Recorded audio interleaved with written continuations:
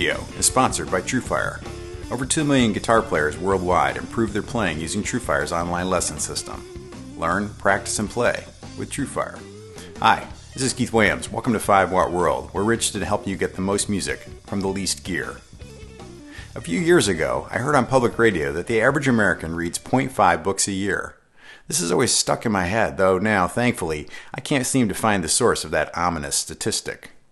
What I could find was an article citing the Pew Research Center on Reading from 2015. According to that study, if you average together all the books read in the U.S., it comes out to like 4 books per person per year. And this sort of cheered me up. Of course, these stats are inflated by the most voracious readers. Americans read less than other parts in the world, with India leading and Thailand and China close behind. Americans read about half as much as the average person in India. Even growing up on the farm, I was always a bookish kid, so coming out of college where they had told me what to read for 4 years, I'd already started building a reading wish list. My first job out of school was as an admissions counselor, and it helped in this cause. I read applications, interviewed students, ran the tour guide program, and traveled to high schools a lot. I mean, I traveled a lot. My travel territory was New England, so every time I left my job at Elmira College or later at Ithaca College, I'd be looking at a 6 to 7 hour drive. So I'd borrow books on tape from the local library, and though I had very little money, I'd often find myself out on the road without a book to listen to. I'd spend money I didn't have at a bookstore on an emergency book on tape to get me home. A typical day on the road was high school visits from 8 in the morning to 3 in the afternoon, when the high schools closed. Often in the evening, I'd work at a table at a college fair. This left me from 3 in the afternoon to 7 in the evening free every day. And in that time, I'd either find somewhere to go for a hike, or more often, I'd find somewhere to read, usually restaurants and bakeries. You know how people say pre-internet? Well, this was pre-Starbucks. Used paperbacks sustained me, and since I had as little space in my tiny apartment as I had money in my pocket, I had a strict rule that I couldn't own more than 3 books I hadn't read. Unknowingly, I was already starting to wrestle with what's enough. In that first fall term, I read 33 books in 3 months. I remember this clearly not because it's a record or anything, but because at the time, it seemed like quite a bit of reading. I'd settle into alternating between fiction and nonfiction books. I was hoping this would help me learn about how to be in the world, interspersed with how authors imagined characters learned about how to be in the world. After admissions, I had jobs where I had a commute of over an hour each day. So I subscribed to a service that would send me recorded books each month, and I plowed through them. Books I never likely would have been able to sit through in an armchair, but because I was already doing something else, driving myself to work, I seemed to weather just fine. All of Charles Dickens, Moby Dick, Jane Austen, basically everything they told us in school we should have read. But what I'm recounting was many, many years ago. My reading took quite a dip in my 40s and 50s, and like making time to listen to music, is just now coming back around. Still, my wife Ann reads much more than I do, and often she gives me the best recommendations. Making the short history videos, I spend days poring over reference books on gear, but growing my YouTube channel has presented some new challenges, and it's sent me off looking for new answers. So these are the 5 books that this one-time prolific reader enjoyed the most this year. I'm not sure that they provided new answers as much as a new language for questions, better ways of describing that sense of things in my gut. What's better than that? If you enjoy our videos, take a minute to subscribe and hit the bell icon to be notified when we put out new videos. And if you've already subscribed, swing by the store and grab a t-shirt or a hat to support what we're doing here. And if you don't need another hoodie, but want to become a bigger part of 5 Watt World, think about becoming a friend of 5 Watt. The links are in the description. And in response to requests, I've added a tip jar as well. Now on to my 5 favorite books for the modern musician, 2020. Yuval Noah Harari's Sapiens. Recommended highly by many sources, I think I learned about this from Bill Gates' annual book recommendations. Sapiens was a worldwide bestseller. Harari is a historian, a college professor, writer, and speaker. You can find dozens of interviews with him talking about the book, but I assure you, it's a great read and well worth your time. Harari recounts the growth of human civilization as it progressed through our shared stories. Other people might find another point from the book sticks out more for them, but for me, it was this. Our societies are built around shared stories, fictions that we all buy into. An example Harari uses is money. We long ago moved away from our currency having any innate value. No gold coins, but rather paper money. It has value because we all have decided to use it to keep track of exchanged value. It is the power of the shared story, something we all believe together, that gives it value. So it isn't money that's powerful. It's that we share a story of money that's powerful. Often people ask me how I choose the topics for my videos, particularly the short histories, and my answer is always the same. It's a great story. Whether it's the Klon Centaur or the Fender Telecaster, there's a great story behind that piece of gear. For a guy like me who loves great stories already, Sapiens helped explain why stories have so much power and why we are wired to look for and resonate with great stories. The fabric of our very society literally depends on our shared love of a great story. Getting Things Done by David Allen. Let me first say I am not, emphasize not, interested in books about productivity. I have never had a problem having what one of my first bosses called a sense of urgency. What I am always looking for is a way to do a lot and be able to sleep well at night. To not have my mind racing with cool ideas that I won't or even shouldn't remember to pursue in the morning. Released way back in 2001, Allen has gone on to have an entire consulting career based on how best to deal with all the to-dos that come across your mind in the course of a day. The idea is to capture the things that need to be done and to keep from having to think of those same things over and over again. The basic method is in these 3 simple steps. 1, you write down what needs to be done. 2, under that, you write the desired outcome. And 3, under the outcome, you write the first step to reaching the desired outcome. Once these 3 things are done, you've got the idea captured, and the act of capturing it should keep it from needing to pop into your mind as a pressing to do again. But more importantly, you've tricked your brain into thinking about the thing just enough to have started doing it. When you come back to the listed item, you have a sense of where to start, even if you've decided that that place to start is by throwing out the earlier idea and starting in a different way. You still didn't have to think of it over and over again. The punchline here is that by getting these things out of our heads, we're clearer to be present, to do what's right in front of us. Things like finding time to practice guitar, listen to some new music, or get a good night's sleep. Why We Sleep by Matt Walker. Which of course is the perfect segue to Matt Walker's book on sleep, and why it is likely the most underappreciated activity in our lives. Again, this book came from one of Bill Gates' annual book lists. I figure Bill has some serious staff and friends recommending books to him, so it saves me time to use all those people to my own advantage. Why We Sleep is a compilation of the history of research into what happens in our minds and bodies, notice the erroneous distinction, while we sleep. If you've ever been the least bit curious about how your head works, the book answers many of the questions about how sleep, getting enough and not getting enough, affects our ability to do pretty much everything.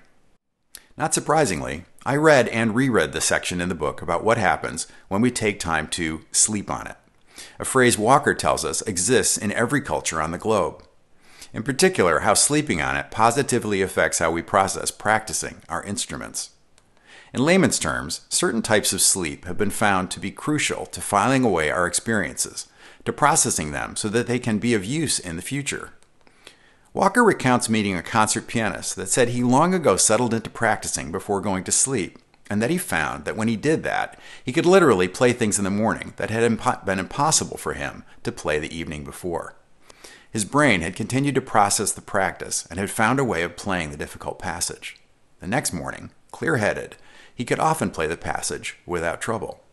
Research shows that even a nap where the subject was able to get some light sleep helps give the brain some time to shuffle the memories into an order that makes sense upon awakening. Using a simple computing metaphor, our brains use sleep to shift memories from RAM, from operating cache, to an area of our brains dedicated to remembering how to do things that involve muscle memory. Walker reminds us that we don't really have memories housed in our muscles, but rather we have memories in our brains associated with using those muscles and neurons in certain ways.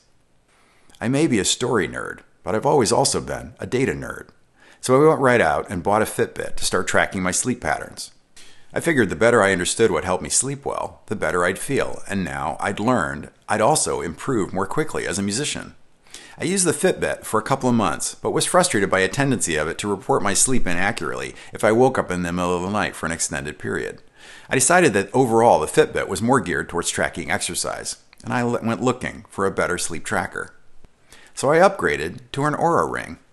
Besides dealing with the data dropouts of the Fitbit, the ring was less cumbersome to wear to bed, and it seemed to report my sleep patterns more accurately, particularly deep sleep, which is harder and harder to get as we get older. I've taken all this information and changed when I practice, moving it from the morning when I feel the most fresh and always assumed that I'd be the most creative, to before grabbing an afternoon nap, or to the hour immediately before going to sleep. The latter, of course, helps get me off screens sooner before bed, another good idea for getting some good deep sleep. You'd have to read the book to get all the other tricks. Make Time by Jake Knapp and John Zaransky. Like getting things done, Make Time is more about having a balanced life while getting lots of things done than it is about increasing the number of things you can pack into a day. In fact, Make Time is really about trying to minimize the number of things that other people try to squeeze onto your to-do list and maximize the satisfaction you get from choosing which one thing that will be the purpose of each day.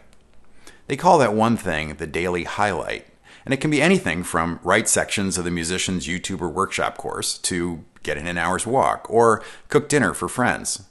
By choosing the highlight of your day, you're taking control of both what you decide is most important today and you create the expectation of looking forward to doing that thing in advance. Of course, this seems so simple, and yet anyone that's wrestled with setting priorities in the past with limited success will know how tough it is to pull it off. So the authors share more than 80 different strategies that they have tried to help choose your highlights, have the focus to require doing them, and have the energy to get it done when the time comes. Like most people, I have a huge list of things I want to get done. And after reading Get Things Done, that list is bigger than ever because now I've tried to capture them as I think of them and get them out of my head. But like Getting Things Done, Make Time is focused on successful strategies for finding the time and clear-headedness needed to wade in and finish them, all feeling better and less rushed while doing it. I often joke that I'd rather be a guitarist that makes videos than a YouTuber that sometimes gets to play guitar. Make Time was a book that helped show me new ways to make sure I stay a guitarist, with a smaller helping of YouTuber on the side. Steal Like an Artist and Show Your Work by Austin Kleon. Yeah, okay, you got me. I said 5 books, and here I am slipping 2 in under the heading of number 5. In my defense, I will only say that each of these books is small, each is easily read in about an hour, and each worth rereading immediately upon completion. Steal Like an Artist and Show Your Work were national bestsellers, really like all the books on this list. And though the cynical among you might sneer at the populist measure like sales, it certainly means that the message reached many people and resonated for them. These are 2 small books written by and for a creative person. As Kleon quips, someone like you. Kleon's first big book, Steal Like an Artist, outlines all the ways that everything has already been done and said. He includes a quote from the French novelist André Gide that is now stuck in my head. Everything has been said before, but since nobody listens, we have to keep going back and beginning all over again. This is a clever way of saying that the great truth should be revisited to have meaning in the present day. I think Kleon is reminding us that each of us won't tell this story the same way. I often have said that it would be interesting for my YouTuber friends, Rick Beato, Rhett Shull, and myself to all make a video with exactly the same title. I'm confident that the 3 videos would all be very different, and yet I'm equally confident that if we'd chosen the topic well, we'd all come up with something worth saying. Or such is my hope, at least. Carrying on this idea, Show Your Work is really Kleon further musing about why, in this present day, it's important for an artist, writer, musician, and God help us, a YouTuber, to be putting his or her work out there. It's never been easier and more possible to share ideas directly with the world and to find the people with whom those ideas resonate. Those people can then work with us to support creating more art, as opposed to content, along the same lines. Ultimately, Show Your Work encourages each of us to share our unique story and see how many people share that particular version. As Yuval Harari might say, how many people embrace that shared fiction, and hence, how many people are really in our own tribe, even though we have yet to meet them. I've partnered with TrueFire because I've used them for over a decade, and my playing always improves when I put in the time on their lessons. Whether you're a beginner, intermediate, or professional level player, TrueFire has lessons to inspire and advance your playing. As you know, I always promote spending money on lessons before new gear. I really like TrueFire, and I think if you give them a shot, you'll like them too. Get 25% off courses using the promo code 5watt25. Or like I have for many years, sign up for the All Access Pass to use the entire TrueFire catalog. You can sample anything in the catalog with the All Access Pass and see where the muse takes you. I love their tagline, learn, practice, and play with TrueFire. I'd like to thank TrueFire for partnering with me and sponsoring this video. Every book on this list related to my life as both a musician and as someone making videos for YouTube. So if you're in either category, I highly recommend that you check them out.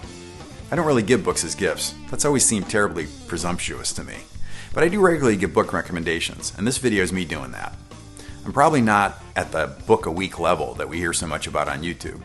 But like my goal of listening to more new music in the coming year, I'm sure that reading is a clear way to collect new ideas. And wrestling with other people's ideas is a sure way to come up with new ideas of your own. Along those lines, I need to thank all of you that have written in comments or in emails and recommended books to me. I really enjoy the hive mind that's developed in the 5-watt world. I need to thank Jeff McElwain for his permission to use his tune Double Espresso in the intro and outro of the video. I always think of coffee when I think of books. There's a link to Jeff's channel in the description. I need to thank all of you that have stopped by the store to buy a t-shirt, hoodie, or the Stomp preset pack. And in particular, I need to thank the friends of 5-watt for their continued support of everything we do here at 5-watt World. If you enjoyed the video, hit the like button, and if you haven't subscribed yet, go ahead and hit that too. Thanks for watching. Until next time, thanks for being a part of the 5-watt World.